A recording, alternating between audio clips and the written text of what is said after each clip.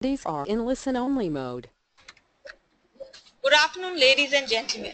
Welcome to Magicbricks webinar series, our endeavor to trigger a buy and bring back consumer confidence in the real estate market. We have initiated a series of webinars conducted by industry experts to give you all a crisp insight of real estate industry. The topic of today's session is, should you go for subvention schemes in today's market?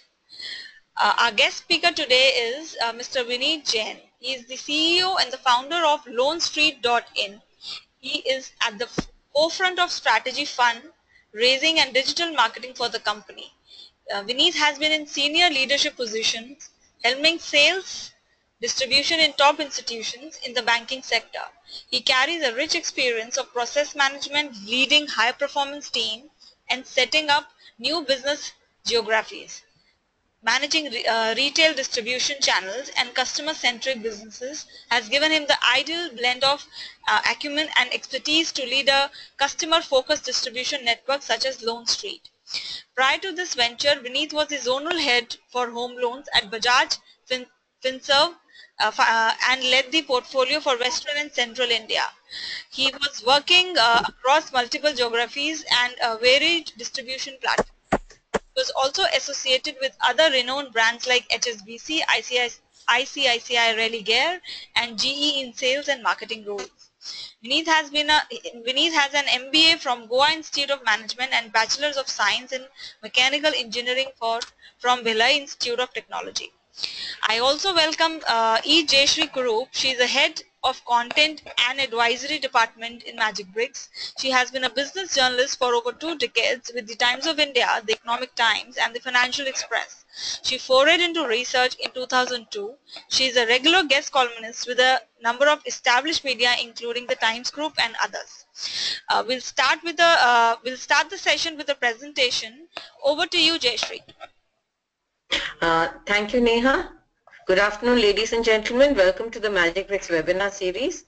As Neha said, we find that there are many reasons why the consumer today is keeping away from active buying. And a lot of this has to do with the fact that there's not enough information in the market.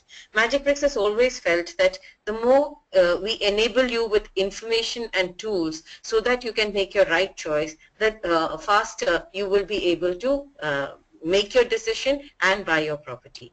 Today, we've brought Vineet Jain, a person who will be able to actually deconstruct all the various ads that you see in the market where it says pay a little bit now and wait till possession. We get a lot of calls from our consumers asking whether this is a good scheme for them and what is the flip side. Is there a downside at all? And Vineet is the right man to answer your questions. Over to you, Vineet. Thanks, Jayashree. Thanks, Neha. Thank you for the kind introduction. Vineet, we have an echo coming in. Do you have two instruments there? You'll have to shut down one because there's an echo coming. Just hold on.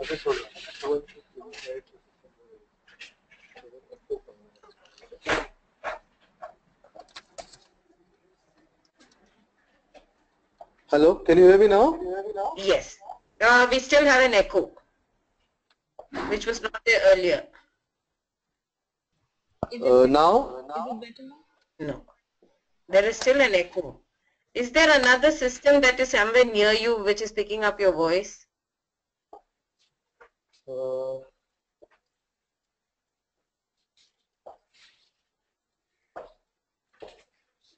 Trying to figure out, huh? Just give me a second. Yeah.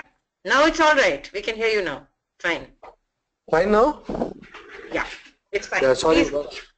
Sorry everybody. Good afternoon to all of you. It was my mobile phone which was the culprit. So thankfully I'm away from it now. Thanks Jayashree. Thanks Neha.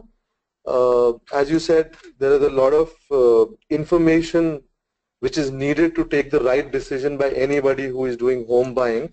And we read a lot of big adverts in newspapers nowadays which state, this is a 5, 75, 20 kind of scheme which is going to give you a freedom from all EMIs to be paid till you get the possession of the flat.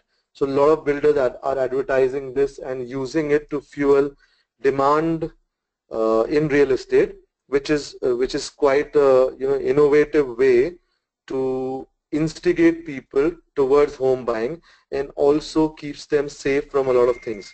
So during the course of next 5-10 minutes, let me try to deconstruct and explain as much around these subvention schemes as possible so that any interested home buyer can take an informed decision towards any of these schemes.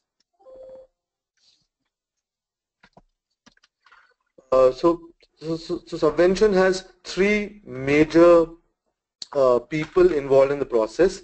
Obviously the customer or the home buyer, the developer who is selling the property, and the guy who is in between, which is the lending institution which is funding the buy of that particular property. So the way it works is that the buyer just has to pay say 5 to 30% money upfront. So to simplify, if a property is worth 2 crore rupees, the initial investment required from the buyer's end is just 10 lakhs rupees, and there are no EMIs to be paid till after possession. So the entire onus of construction in time is on developer, because what happens is the developer is still getting money disbursed on behalf of the customer by the lender. So the way it works is that the buyer makes an application for that loan amount for that particular property to the lender, pays his or her own contribution of 5, 10, 15% as per the scheme applicable, and remaining 65 to 70% is disbursed by the lender directly to the developer, either upfront in a single shot or much rather as per the progress of construction. So it is actually the buyer who is paying money to the builder but not getting involved anywhere in the process, because he is not being levied any interest or EMI till the possession. So the buyer is safe from paying any EMIs. So the developer gets access to the same funds through a direct disbursement from the lender. So what is happening if money is exchanging hands from the lender to the developer and the buyer is not paying the EMIs, then who is paying the EMIs? So the interest on this money is being borne directly by the developer. So that is how the developer wants to get to a possession stage ASAP, so that he gets out of this interest payment, gets the remaining money which is due to him, and the buyer starts paying the EMI. So this is how the entire subvention process is working. It is a win-win situation for all the three parties, because the lending institution gets higher credit offtake and their portfolio size is increasing. They also are able to get more customers, because paying 5 lakhs of rupees towards a property is much easier than having to pay 5 lakhs of rupees and paying EMI also. So the propensity of buying of that particular property increases. Also they have exclusive tie-ups possible with a lot of developers. So a developer might say that I am running a subvention scheme with an ICICI bank. So most of the customers who go and buy a property through any marketing efforts of the developer in that project are likely to go ahead and take a loan from the bank, which is ICICI. So it's a win-win situation for everyone, the buyer, lending institution, and the developer. I'll again explain what are the benefits to the developers. They have an enhanced cash flow available in terms of money being available to them as number of buyers or number of units sold has increased, and each unit is going to give regular disbursement as and when the construction progresses. They also have an incentive to complete the project on time. As I said, it is they who are paying interest towards the disbursement of money. So the onus is on them to complete the project ASAP, so that they get their get out of this interest repayment and realize the complete money. They also get a lower rate of interest because if they go and if a developer wants to go and build a project, they have to raise money through a lending institution. There are two routes to do it. One, they can go to a private lender, which is again a very high cost. Secondly, they can go for a construction finance or a project finance loan from one of these lenders, maybe ICICI Bank only, who is going to give the loan to them at an average IRR of 16 to 18%. Instead of that, when a customer is applying for a loan to ICICI, the same money is given through a subvention scheme to the same developer by the same lender at maybe 9.5%, which is the current home loan rate. So the interest cost of the builder comes down from a 16-17% to 9.5% straight. Also, in construction finance, there are a lot of caveats or parameters available which have to be fulfilled, dependent on which further inflow of funds from the lender will come. The risk of meeting those parameters is higher as compared to this scenario, in which the project has already been underwritten by the lender, and risk assessment of buyer has also been done by the lender, and regular cash flows are going to happen. So they enjoy a fairly low rate of interest, and their propensity to kind of complete the project on time is very high, which overall leads to a credibility build for the customer, for the developer, because they have some lender who is already backing their project. So overall win-win situation for a lot of people. It also kind of creates a deferred payment plan for developer, because the money is coming in tranches, and the repayment of that money is given in the form of a deferred payment plan. Maybe there's a two-year moratorium till the project gets completed. There are various ways in which the lender can accommodate lesser cash flows of the developer. So overall, I feel it gives an enhanced cash flow, very good credibility, and an access to a lot of buyers using the subvention scheme. The benefits to buyer are, as I said, there's a zero liability on any interest or EMI till the date of possession or a pre-declared period, say 2 to 3 years if in any particular project the developer is pre-declaring. So the customers who are buying the property can plan their cash flows accordingly.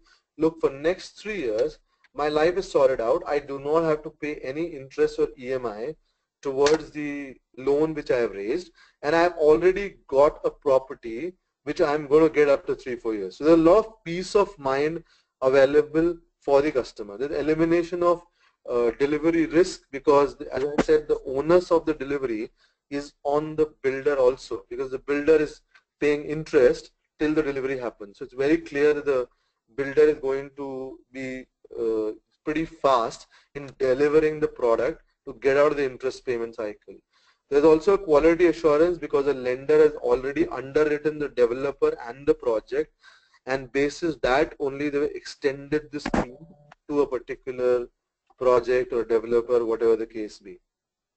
This is very beneficial for the new age couples in India who are living in a rented flat and are going for under construction property, because to manage both the rent as well as an EMI on the property becomes too much for people nowadays. So I feel a lot of disposable income gets lost if they have to pay EMI along with the rent. So it's very, very suitable for the new age guys who are the actual home buyers in today's date, because they do not have any EMI burden on them. Again, arranging 5 to 6 lakhs of rupees or 10 lakhs of rupees for the initial own contribution in the flat is much easier than, say you're buying, when you're paying 20% of the money up front. The 2 crores property will require 40 lakhs of own contribution in your pocket, whereas a 5, 25, 75 kind of scheme will ensure that you only need to pay 5 to 10 lakhs of rupees. So I think that it's very, very suitable for people who who see their career growing fast in the future and have low cash flows right now but high potential for increased cash flows later on. So overall, it is a very beneficial solution to home buyers.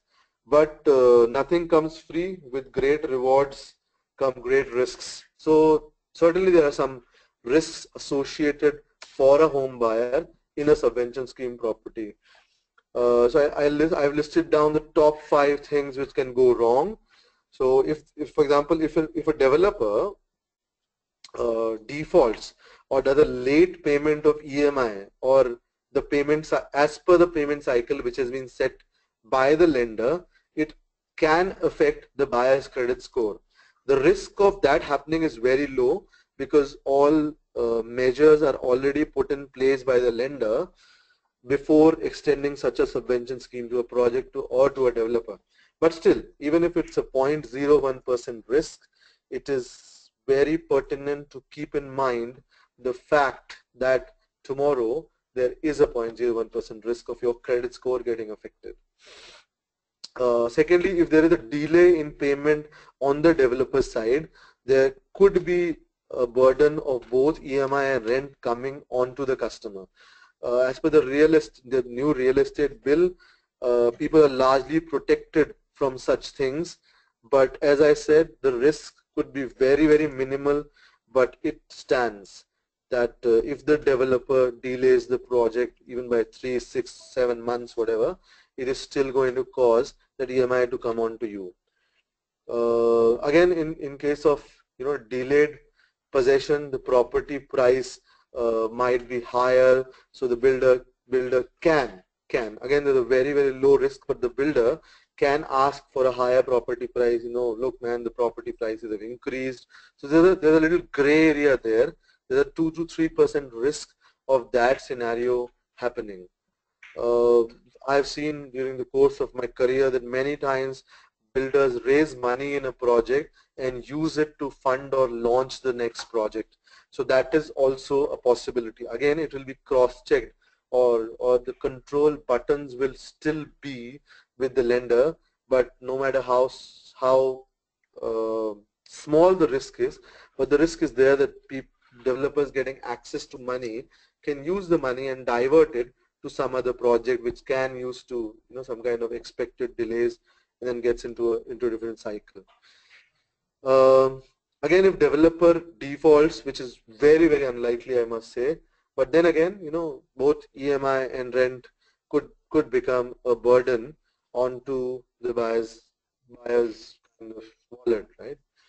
So overall, we at Loan Street do a lot of home loans, and we do nowadays a lot of subvention scheme driven funding. So customers have a high propensity of buying under these schemes. So if for a perspective, if a buyer, if there are 2 developers in the same vicinity, one has a subvention scheme running, the offtake of properties will be at least 5x as compared to a guy who does not run a subvention scheme. All right, and lenders are very selective. They do not offer a subvention scheme to anybody and everybody.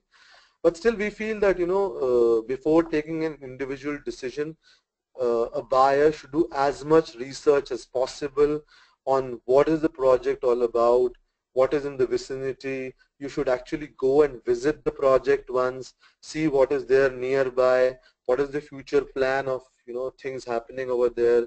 Do an analysis of the lender also, see how good on customer service or post disbursement process or hand-holding approach does a lender has, because you're taking a decision wherein you're buying a property and you're investing a lot of your money, effort, your salaries into a particular house. So you should measure the lender also as to how are the service standards of the lender. If need be, you go to an online platform like Loan Street, or you go to Magicbricks and do a project analysis, do a developer analysis, see what are their past projects, see what is the rating Magicbricks has given a particular developer, or how well Magicbricks is rating this particular project in question from a property perspective. You can come to loanstreet.in and see what is the lender offering, what kind of rates the lender is offering. You can do a lot of research on Loan Street or Google or otherwise on the lender. So overall, I think it's a win-win situation for everybody. Having said that, everything should be taken with a pinch of salt. So I feel that buyers should do their own analysis and research before jumping onto such a proposition. That's it from my side, guys. Thank you. Thanks, Vineet. That was very interesting. There are a couple of things that I would like to ask on behalf of our consumers. The first thing is, you said the consumer should do the research. If I could ask you a couple of questions there. When you're researching about a lender and researching about a developer, what are the 4 things you should keep in mind as a consumer? Right. So from a lender's perspective, you should see that although first thing you should see is how much loan you are eligible for at that particular lender. So suppose there's a project called ABC Trinity, which is being funded by an X bank. So an X bank might be funding that project, but when you apply for that project to that lender, their eligibility parameters might not make you eligible for that amount of money in that project. So in that scenario, you might not be able to take a house in that project because there might be some other lender who is giving you 30 lakhs rupees extra, but that lender is not subventing a scheme in that project. So the first thing as far as lender analysis is concerned, to do an eligibility calculation basis your income parameters also. So there are various ways to do this. Should go to my advice sincere is go to an online platform which has a lot of options available, enter your income details and then see what is your eligibility coming at various lenders. So at least you have a short list of lenders available. Okay, these are the 3 lenders who are likely to give me this much loan amount, and then see amongst those lenders and the projects which you have chosen, where is a match happening? Because it has to be a match between the lender and the project both if you're going for a subvention scheme. So you should try to have a 360-degree view of both these parties involved. So first thing to do is an eligibility analysis. Second thing to do is see the service standards of the lender. There are a lot of online reviews available on each lender. So what happens is people blindly go. Suppose they have a salary account with an X bank. Their first preference is go to that X bank only. Might not be the right way to do it. They might have a different service standard towards a liabilities customer and an assets customer. So they might be giving you superb kind of facilities since you have a bank account and you have money lying over there. When they extend a loan to you, their service standards might differ. So people must look at the service standards of the lender. The third thing is there are a lot of hidden costs while you are taking a loan. So just don't go blindly by the rate of interest. Should look at what are the costs involved at this particular lender. For example, a State Bank of India might do a compulsory registered mortgage on each property they fund, and the other banks might do an equitable mortgage. This alone creates a 0.3% differential on the cost of loan for you, which is say 30,000 bucks on a 1 crore loan. So there are certain nuances which people should look on the hidden cost side. Fourth, I feel that while interacting with a choice of lenders, should understand how well is the customer engagement model of the lender, because this is a long-term thing. You should understand it's a people's thing. So you have to understand who are the people who are going to manage your loan relationship with the bank and try to choose the right people. I think these are the 4 top lender analysis points which people should look at. Great. That really helps, I think. Let's go to the questions. We have a lot of questions coming in. We've got Mahesh from Hyderabad who says, I want to ask, I want to go for a subvention scheme, construction link and down payment. Which one is recommended? Oh, acha, Mahesh is asking, between a subvention scheme, a construction link scheme and a down payment plan, which one is recommended for an investor? I will say you should go, if he's an investor, he's a pure investor, Yeah. then he should go for a down payment scheme only if he has done his project and developer analysis well. Because it is a call he's taking. So what happens with down payment is the investor is looking at return on investment largely. And he's also willing to take some more risk than an end user. So in a down payment scenario, you might get a 20% markdown on the property, which might make a lot of difference to your ultimate return on investment, right? So from an Except that projects tend to get delayed these days, Vineet, and if you make your down payment, you're more or less stuck with the project, and you know, you've paid in advance and the project gets delayed, so you are taking the brunt of the delay. So see, what I was trying to say is that it depends on what sort of investor mindset the guy has, Mahesh has, okay? If Mahesh has an investor mindset, okay, I'm willing to take this risk of project delay and I'm going to factor in that and negotiate a price which is going to be 25% less than the best price what the developer is offering me. Right. So as an investor, try and maximize the benefit to you so that your return on investment becomes the best, right? Yes, we got Ajay Singh Kumar who says, how can we sell a property which has been bought under the subvention scheme? Right.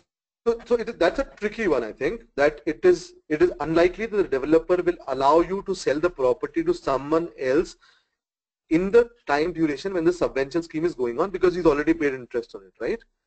So that will be an individual negotiation on the table where the developer will say, okay, I'm going to buy back this from you, but I'm not going to give you the market price of today's date. I might mark it down by 25 to 30%, right? So people who are, you know, wanting to buy in a jiffy, I don't think subvention scheme is the right thing for them, because they have to hold on, till the property's value gets realized and the possession of the property comes largely. Right. So consumers, if you're buying a property under a subvention scheme, you have to hold it till possession. Only then will you be will it be easy to sell that property. Otherwise, you may have to mark up the property value, right? Yes, absolutely. Okay. There is Shiva from Noida who says, I want to invest, but I'm confused whether to invest in Noida Extension or Yamuna Expressway. Is investment through subvention plan the best option for investment? See, I feel that, you know, people should not get driven by, I'll take an example, you see.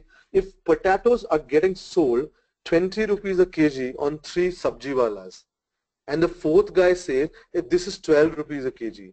So what does it strike? It strikes that either this fourth sabjiwala is the smartest guy in the world or the most foolish guy in the world, or there's some problem in the potatoes. Because if everything is selling at 20 bucks and somebody sells at 12 bucks, it suddenly, you know, gives the khatra ki ghanti in my mind that, yeah, what is happening? Is the potato okay or is it rotten? So I feel that you should always compare apples to apples and oranges to oranges. So if we are comparing between Noida Expressway and Noida Extension and Yamuna Expressway. Noida Extension and Yamuna Expressway, you should look at, if you're saying subvention scheme is driving your decision, look at 2 projects, one here and one there. Both of them should be running a subvention scheme. And then see what is the better choice for you. And largely, you are taking a decision for your life. All right. So better stick to a place which is going to, you know, make your life better in the future. Right. When I take a property, right. Yeah, please go ahead. You were saying something. I'm saying that, you know, not only driven by a subvention scheme or a pricing kind of factor, you should be more concerned about what is your quality of life going to be in the future of that place, right? Absolutely. Absolutely. Consumers, when you're buying property, you must always consider that buying a property is a decision about property.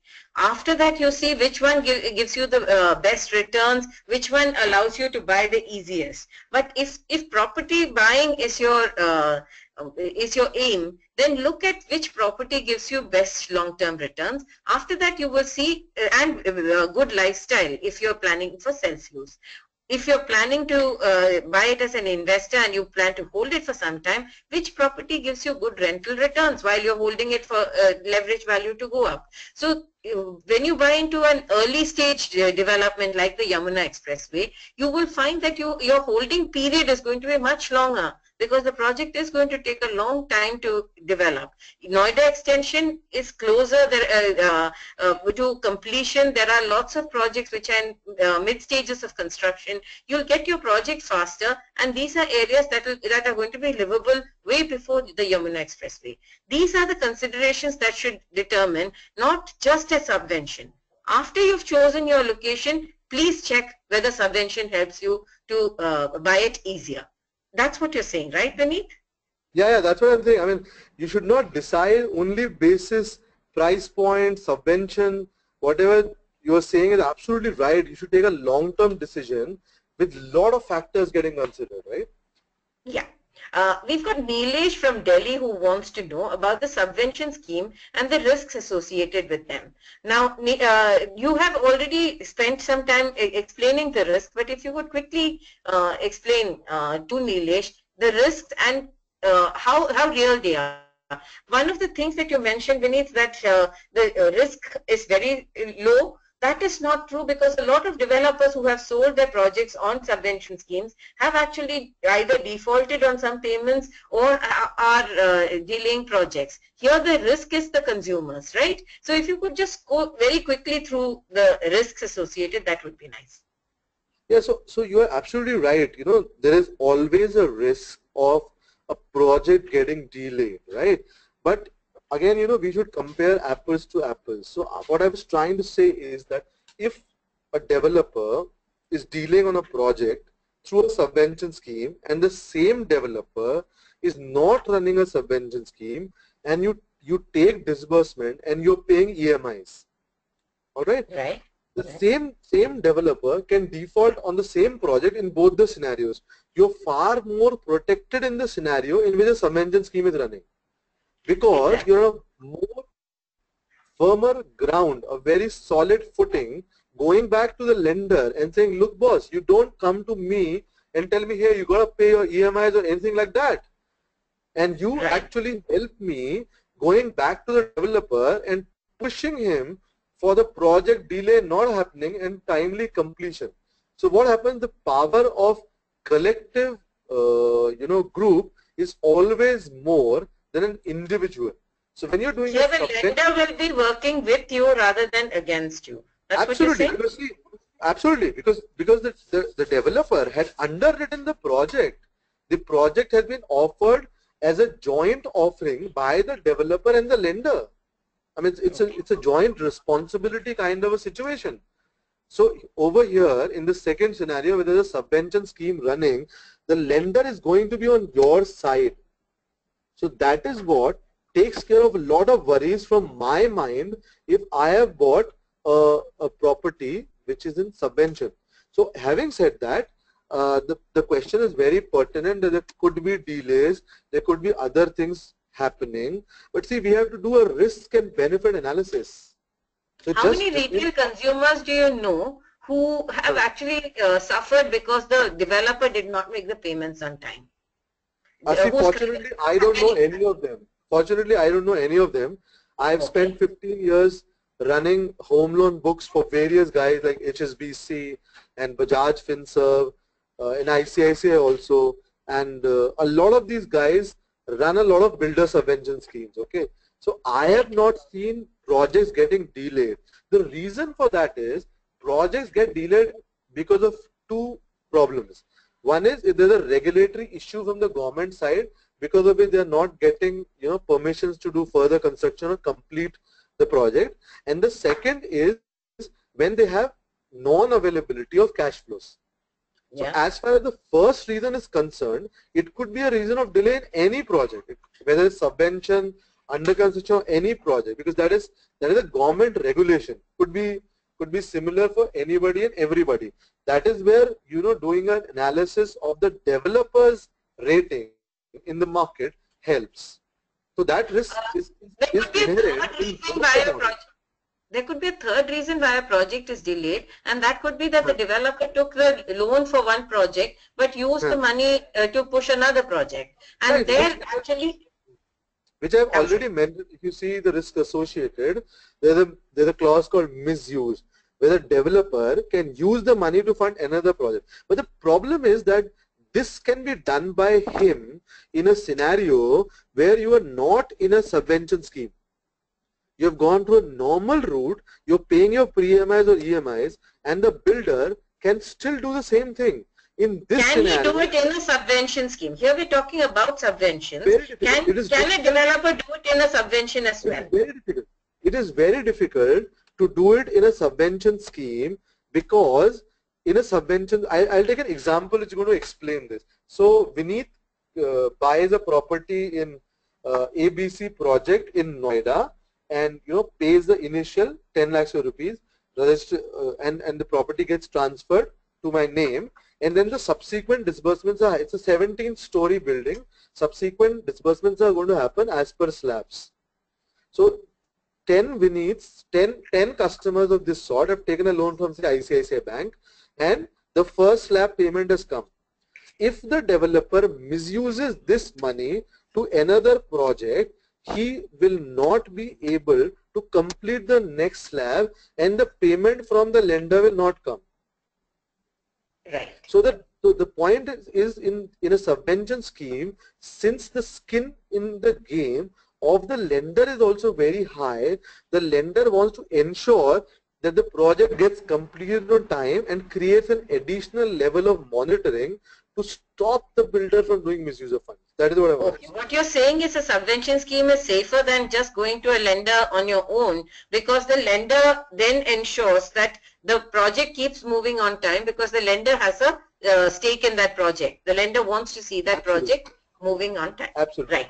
We've got Lokesh Garg who says, what are the things one needs to keep in mind while participating in a subvention scheme? This is Lokesh Garg. So Lokesh, as I mentioned, that it's very, very important to first of all understand your need. What is your requirement? Is subvention a right thing for you? Or is it a possibility that you might go in? So it's very, very, in a nutshell, you should see what is your income ability. What is the way you see your financials growing in the next couple of years? So a lot of self-employed guys or businessmen in the country keep building projections for themselves over the coming years. कि मेरा sales कितना होगा, मेरा turnover कितना होगा, मेरा profits कितना होगा. I feel that salaried guys should also do this. They should see that if my salary is 46,000 right now, and I have to spend 19,000 a month, that leaves me with 27,000 a month available right now to pay an EMI, and I have a bank balance of 6 lakhs of rupees available. So you should see what is the kind of money available in your account to pay your own contribution, and what is the free disposable money available to pay your EMIs over a period of time. If you feel that the equation of these things is working better, or your liquidity will be better in case you go for a subvention scheme, then only you go for a subvention scheme. Otherwise, if you feel that no, I will be able to manage to pay my EMIs, and I will be able to manage my own contribution also right now, then the subvention scheme will not make sense for you, because of the fact that when there is a subvention scheme running in a project, there might be an X amount of cost inbuilt by the builder in the price offered to you. Because eventually, if the builder is paying the interest, he's going to recover the interest from where? At least 50% of the interest will be loaded back to the buyer. So I feel that it is very, very important to assess your financial condition in present as well as in future coming 3 to 4 to 5 years, and then look at that. Second point is, suppose you're not paying rental right now, you live in your own house, then maybe you don't require a subvention scheme. You will be able to afford the pre-EMI or EMI which can be levied, and take an upfront discount from the builder. Look boss, I am not going for a subvention project, so you don't have to pay any interest on my behalf for next 4 years. So why don't you pass on that benefit to me right now and let me have a discount on the property prices? Right. So So if am there I is a okay? subvention scheme running on a project, but you don't really need a subvention, you can actually negotiate with the developer and say, Absolutely. I'm not taking a subvention, so give me This a happens further discount on this the happens very often. This happens very often that a developer has run a subvention scheme. You go to him, look, boss, I don't want a subvention scheme. So I want some other lender to do it. The only hitch over there is that the other chosen lender should be in a position to give money to that particular project. So it should be an Right. approved project with that lender. Or if you are a guy who doesn't give a loan, then you're the king. I mean, you're the real king customer. You say, boss, Yeah. I don't want any loan shown. I want the price. You're selling under subvention at 6,400. I want a price of 5,000 bucks, and I'm going to pay my money myself to you. That's it. Right, right. Now we've got Nikhil Yadav from Gurgaon who says, I want to know how can I find out whether a particular subvention scheme is good or bad? What are the things as a buyer I need to consider before going for a subvention scheme project? There are two subvention schemes. How do I compare one with the other? Sure. So you should just visit or find out the exact subvention scheme offered by these people on a piece of paper. So you should have an Excel sheet available which says that what is exactly going to happen over the period of next 4 or 5 years in that project, and then compare the two Excels, because this decision has to be data driven, because you've already done development, you've done all the analysis work which was non-data. Now this should be data driven, and you should see which is working out better for you. You should see what is going to be your cash outflow for both the schemes and see which is better for you. So largely I feel that it has to be data driven. It has to be compared on an Excel sheet, apple to apple, which is working out for me. What are the parameters that they should compare? So they should compare On what the is the Excel initial sheet. amount of, so what they should compare what is the initial amount of money needed. When is the Right. developer wanting me to do a registration? Is the developer, giving some special thing like stamp duty free from my side, registration free from my side? What are the amenities available in both the projects? Are the amenities absolutely same? One is better than the other? What are the exact amenities the guy is offering? What is the schedule of payment once the property nears possession? What happens is at the time of possession, they will ask you for clubhouse charges, electricity charges. There are a lot of charges which can come to you at the time of possession also. Compare those charges. अगर कहीं किसी एक project में कोई hidden cost तो नहीं है, कोई चार्जेस एक्सप्लोड तो नहीं किया हुआ है. So that's what I'm saying. If you have everything written on a piece of paper now, at the time of final decision taking stage, these are the parameters you should look at. Right. Now we've got Vinita from Ghaziabad who says, is no EMI till possession a safe plan? Now this is across the NCR, we see a lot of hoardings saying no EMI till possession. Is it a safe bet for the investor, or is there any drawback or insecurity? Is it only a subvention scheme, or is there something else here? So this is a clear subvention scheme. We should just take care of that fine print with an asterisk, which is TNC apply. So before choosing any of these schemes, we should go and say, Bhaiya, explain to me. What do you mean by EMI till possession? Ask tough questions. Right. भाई आप कह रहे हो कि 2.5 साल में project मिल जाएगा, so 2.5 years तक I do not have to pay EMIs. What happens if you give it in 3.5 years? So that 12-month extension period, which is a gray area, give it to me in writing that what will happen. Okay. So the safe thing will be to get in writing, ki bhaiya, if you extend it from 2.5 to 4 years, for that 1.5 years also, I am not going to pay any money. Yeah? You are going to pay the interest. Then I think it actually becomes a safe one. Whatever is promised to you, make sure it is in writing so that you have proof. So, and you are not victimized later. This is a very important point that Vineet is making. Now there's Darwin, who's an NRI who has moved to Noida from Australia 2 months ago. He's being offered an 1160 square feet apartment on the 10th floor for rupees 44 lakh in a subvention plan. Is it a good deal? Now he wants to know, is this a good deal? Should he go for it? How would you advise somebody like that? I'll seek your help in it. Is it the right price point? It depends on which from a real estate perspective. Yeah, 44 lakh is, from a real estate perspective, 1160 square feet, 44 lakh, depends on, Darwin, there are 2-3 things that you have to do. Let me start first and I'll give it back to Vineet. Yeah. Go to Magicbricks, put your property size, the location. You haven't given me which sector of Noida you're talking about. You put the size, the price and the location onto our calculator. The calculator will tell you how much that price, what other properties are worth. There is an app that we have launched called the Home Worth Calculator. Use the calculator to figure out whether this value is right for this property. If it is, then you think about the subvention scheme, and then Vineet will tell you how to assess a subvention scheme.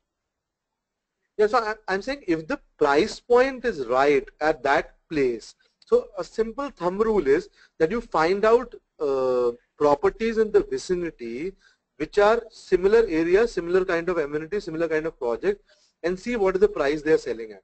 If they are selling at a price which is say 500 rupees per square feet lesser than this guy who's giving it to you for 44 lakhs rupees in a subvention scheme, then you should see then you should do a cost benefit analysis. So if you find that somebody is giving the same apartment to you for 35 lakhs rupees without a subvention scheme, then you should see if you get the subvention scheme and you save interest for say 3 years period when this guy is not going to charge anything to you, what is the amount of money you will save in those 3 years period, and what is the utility of that money you have. So it's a simple cost benefit analysis where you see if I go with a subvention scheme, what is the kind of money I am saving over the period of that interest-free period, and if I don't go for subvention scheme, what is the amount of upfront discount I am getting, and then do a cost benefit analysis, very simple, apple to apple, compare the amount of saving, less, more, where it is, and then take the decision. Okay. Though we have a lot more queries that need to be addressed, users, we're coming to the last question today because we are running out of time. With the rest of the questions, we'll send to Vineet. We'll be happy if he answers. We'll put it on Magicbricks so that you can get answers to these. But here is a query that has come, and this is something that many people suffer from. There is Sarvesh from Noida who says, I have booked a flat in subvention scheme in Spirewood sector 103 Dwarka. Subvention scheme will finish in a couple of months. I want to know, I want to sell this property but I'm not able to get good rates. What should I do? The subvention scheme is coming to an end. The project is not selling. What should this person do? So I feel that you should wait, right? Because the objective of getting into a subvention scheme was that you have enjoyed an interest-free period. So take the possession of the property and then go ahead and sell it or exit the property. Because see, if you consider a potential buyer, what is playing in the buyer's mind? That you kind of invested a meager amount of 5, 7, 8 lakhs of rupees in the property, enjoyed an interest-free period, and now are looking at a return which might be much higher than what any buyer is willing to pay. Right. So I feel that anybody who is buying a property at a higher price point than it was available a few years ago wants to see कि क्या था और क्या हो गया. So what was the initial thing and where has it come? Everybody is looking at a hockey stick growth in life, right? So if the project has actually come up well, then only people will be willing to pay the price at which you want to sell. So if the possession of the property is 5, 6, 8 months down the line, then you should certainly wait for some time till the possession happens and then get the good handsome return you want. I would tend to agree with Vineet. Right now the property markets have been slow for a prolonged period of time. however, we do see some green shoots. There are some problems that are being sorted out. And when you talk about the Dwarka Expressway, just today we've heard that Dwarka Expressway problems may be over. The work has been awarded. Wait till, even though when you bought it, you may not have anticipated this kind of delay. Since you've had a prolonged period of interest-free purchase, even if you have to pay for a few months, I would say try and pay it and wait for the best rates. That would make sure that you get the best value out of your property. We have just 2 minutes left. Vineet, I'll squeeze in one more question because this is last question. I have a very important meeting starting in exactly 3 minutes. This is the last question. There is Vinay Rao says, why are very few developers offering subvention schemes? If a developer is offering the scheme, does it mean he has exhausted all other funding options? And this is the last option available. Right. See, the first answer, very few people are offering this because very few people get or qualify the parameters of lenders available who are offering these schemes. Okay. Because it's a stringent due diligence process which the real estate team of a bank is going to do to pre-qualify these lenders to enable them to offer a subvention scheme A. B, a lot of time the developers are not educated enough to understand and take this route. So it is not that it is the last option available. It is a good option available which gives them two things. One is the propensity to increase their sales of that particular project because a lot of buyers get attracted.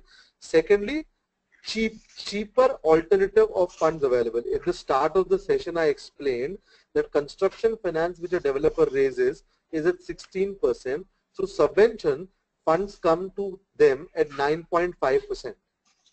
There is 7.5% or 6.5% spread, additional spread available to the developer. So they will not look at this as the last option. They will look at this as the first option because it gives them cheaper access to funds. It also kinds of gives them increased access to buyers because they have been co-branded. It's like a co-branding done. So if you get a Make My Trip co-branded card from ICICI Bank, you feel, okay, one more brand is associated with ICICI, which is offering me additional benefits. So if you take a Make My Trip co-branded card of ICICI, every dime you spend might get you some points on Make My Trip, which you can later use it for foreign trips, right? Similarly, if you go for a subvention-led project, you might, it's a co-branding thing. So what will happen is the developer is using ICICI Bank's brand to sell their product also. So I don't think that, you know, it is a cheaper source of funds or it is not the last alternative. It is in fact the first alternative, but not everybody will get a chance, right? Because lenders will do their due diligence. That's why. Thank you so much, Vineet. Thank you so much, audience, for joining us. Keep the questions coming. We'll get more experts answering your queries. Over to you, Neha. Thank you so much. Thank you so much, Jayashree and Vineet, for the insightful presentation. I am really thankful to our guest speakers for conducting this webinar. It was indeed a great session. I would also like to thank all our participants for their support in making the webinar a success. The recording of the webinar will be available on the Magicbricks by tomorrow. This is Neha Nagpal, the moderator of the session, signing off. Thank you. Thank you. Bye-bye. Thank you.